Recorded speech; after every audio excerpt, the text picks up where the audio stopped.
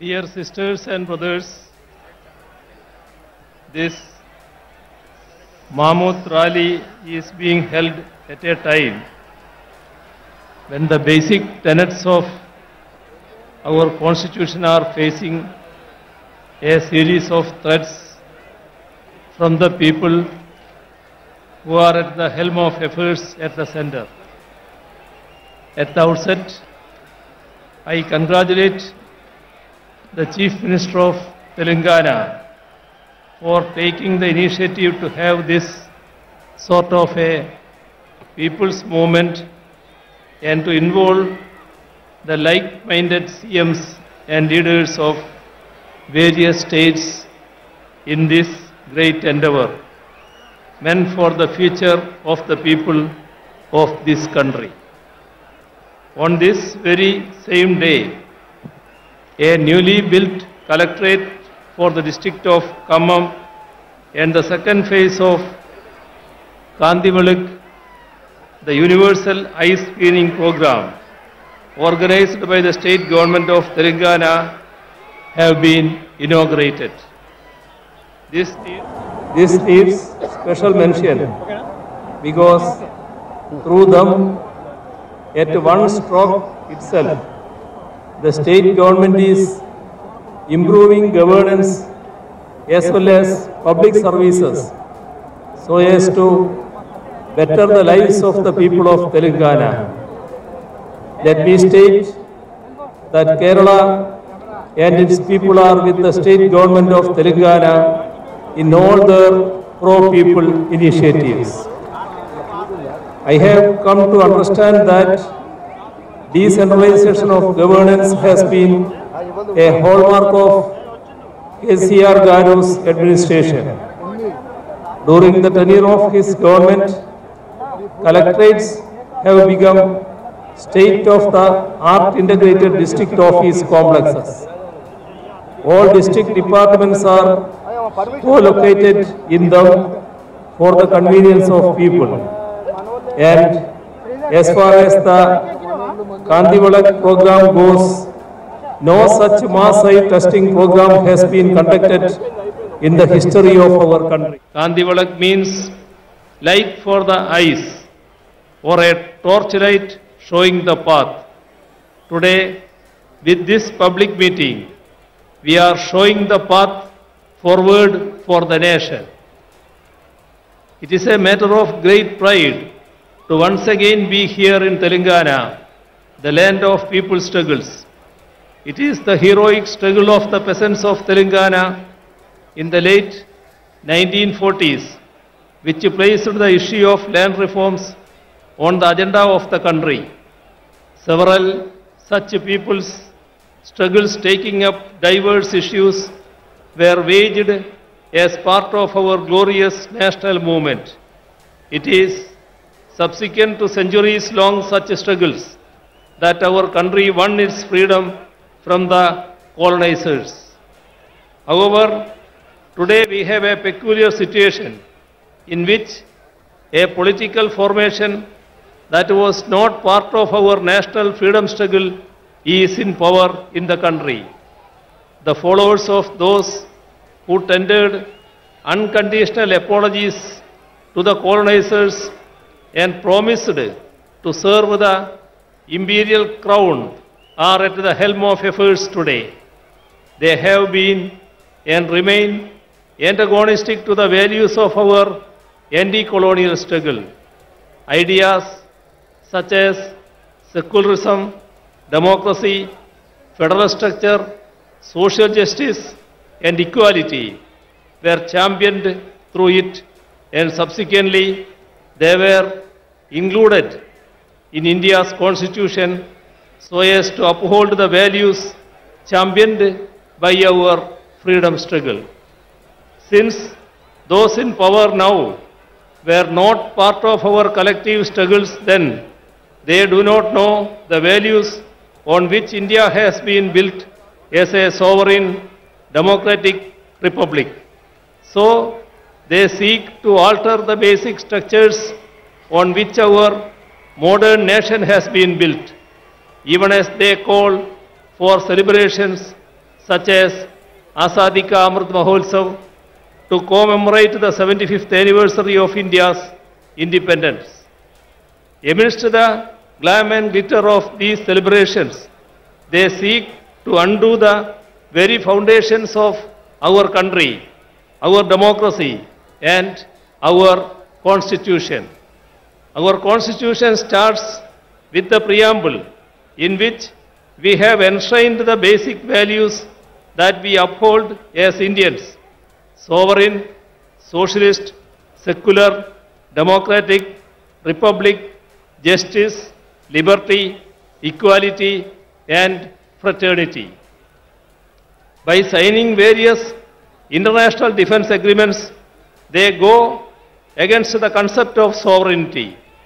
By allowing the concentration of wealth through consistent appeasement of corporates, they go against the concept of socialism. By seeking to replace parliamentary democracy with presidential form of governance, they go against the concept of democracy. By enacting laws which divide the people on communal lines, as in the case of the Citizenship Amendment Act, they thwart the concept of secularism. After the preamble comes part 1, in which we define India. It states, India, that is Bharat, shall be a union of states. The states are the basic units of India, our country. It is the union of states that creates India, our country. That is why India has a federal structure. Yet those in power think that we are a unitary state. We need to remember that their predecessors had promised to declare India as a unitary state in their manifesto published in the run-up to the 4th general election held in India in 1967. The union government is consciously trying to destroy the country's federal structure. Repeatedly, laws are being enacted by the parliament on subjects in the state list in the constitution, be it law and order, agriculture, cooperation, power, or so on. Bills that infringe upon the rights of the states are being enacted into laws, even without seeking the opinion of state governments. Even while entering into international agreements that affect the states, the union government does not inform state governments, let alone seek their consent. Slogans such as "One Nation, One Tax," "One Nation, One Uniform," "One Nation, One Election" are all attacks on federal structure. When states try to mobilize resources through additional alternative sources, the union intervenes and sabotages such moves. On the one hand, the right to avail loan is curbed, and on the other, the additional resources are sealed. Along with this, the funds that are made available to the state by the Constitution too are denied. Such attacks are most acute in the states that are ruled by governments that are opposed to the BJP-RSS combine ruling the union. We are seeing it in Telangana as well as in Kerala. Attacks against the states' rights and powers are being carried out even by politically misusing the office of governor. Widespread efforts are on to take control of the higher education sector through the governors in their capacity as chancellors. Assent to legislations that have been enacted by the state legislatures are being withheld. Such affronts on the supremacy of state legislatures weaken not just our federal structure, but even our democracy too. Democracy should be protected if the values that we fought for are to be secured. We do not have any option but to resist these moves more unitedly. The weakening of our parliamentary democracy is evident in the way in which our parliamentary norms and precedents are being bulldozed. Bills are being passed without adequate discussions or calling for division in the parliament, and this weakens our parliamentary democracy. All ethics and norms of democracy are being violated. Governments that have come to power in the states by winning a majority in the assembly elections are being toppled through horse trading. Such unethical efforts to form governments in the states weaken the very foundations of our democracy, which is based on a multi-party system. Such a multi-party system is essential if we are to preserve and promote our diversities while remaining united as one. Unity in diversity is the most cherished of India's ideals. It is what has defined us as a nation right from the days of our freedom struggle. India's varied languages are the expressions of our diversities. Our mother tongues are part of our cultural identities. However, efforts are on to portray Hindi as the national language while sidelining all our native languages, be it Telugu or Tamil or Kannada or Malayalam or Bengali or Odia or Assamese or Punjabi or Urdu or Gujarati or Kashmiri and so on. Imposing Hindi by doing away with our mother tongues will affect the integrity of the nation. Even the independence of our judiciary is being attacked. The statement of the 2.2% to 0.8% infrastructure sector has declined from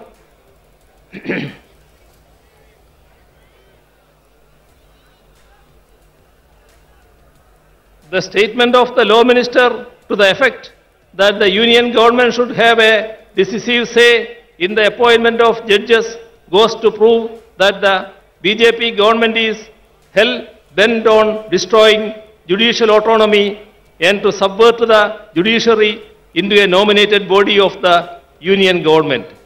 The Chief Justice himself has resisted the move, and it is commendable that the judiciary in general and the Supreme Court in particular have taken a firm stand, keeping the spirit of the independence of judiciary high. Not merely members of the union cabinet, but even the nominees are trying to meddle with the autonomy of the judiciary. Last week, the Vice President attacked the Supreme Court for striking down the NJSC Act of 2015.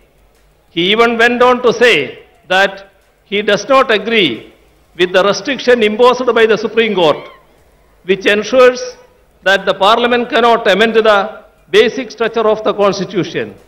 It is rather unfortunate that even the highest office, such as the Vice President, are making certain remarks that go against the Constitution and its spirit.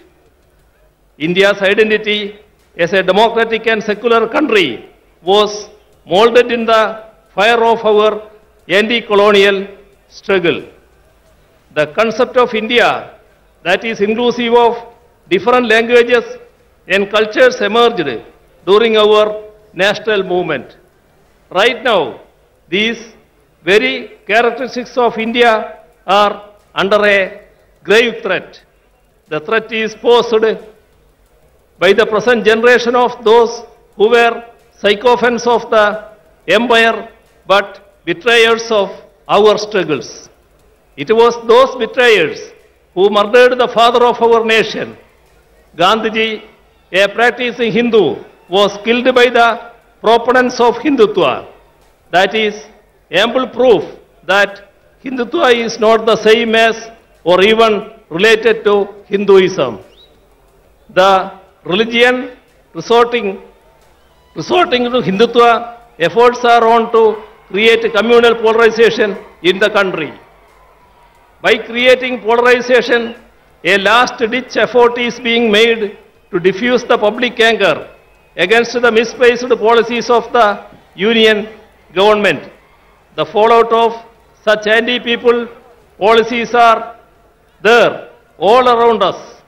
Public sector enterprises, which are the wealth of the nation, are being sold off.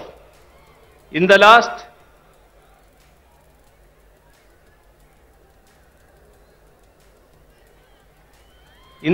budget alone, rupees 65,000 crores was sought to be raised through their sale. They say that they do not have money to provide relief to the ordinary people, but they have written off corporate loans to the tune of rupees 11 lakh crores in the last 5 years alone. This amount would have sufficient to ensure food security to the entire people of the nation.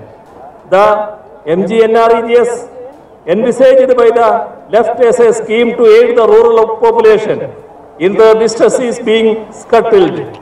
Allocation for it and workdays are under it are repeatedly being cut down. The country's development is in doldrums. Figures denote that GDP growth has declined from 7.4% to 4.7%. Industrial growth has plummeted from 2.2% to 0.8%. Infrastructure sector has declined from 19.4% to 9.8%. With regard to foreign exchange reserves too, the country is headed for trouble. Our forex reserves have shrunk from 642.2 billion in 2021 to 528.37 billion US dollar last October. The constant rise of petroleum prices has pushed the people's lives into misery. All this has made life extremely difficult for the common man. There is a sharp increase in hunger and poverty.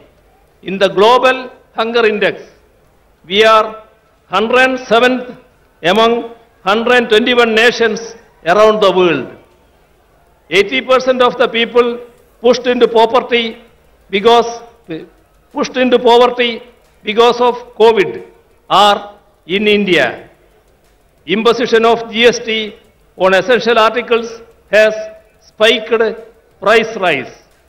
Last year, India's wholesale inflation has touched a 3-decade high. Price rise is as high as 39%. Even amidst such dire circumstances, welfare measures for the poor are being denied. Atrocities are being committed against minorities, women, SCs and STs. The idea of equality is given a go-by. Laws such as CAA, which seeks to alter our secular polity into a religious state, are being introduced. The main issues of the ordinary and the poor are related to their livelihoods. To create better living conditions, we need to forge the unity of the ordinary and the poor. People's unity has to emerge against the communal agenda that seeks to divide us. It is our duty to resist the backward march of our nation. As far as Kerala goes, we are resisting both communalism and neoliberalism, which are pushing our people into miseries. We are ensuring development and welfare in a communal tension-free atmosphere so that our people can enjoy the fruits of progress and lead peaceful lives. I hope that today in Khammam, the land of people's resistances, we will have the beginning of a new resistance, a resistance to secure the ideals that we fought for in our freedom struggle, a resistance to protect our secularism, our democracy, our constitution, and thereby our nation. I conclude by once again extending greetings to all of you gathered here. Thank you.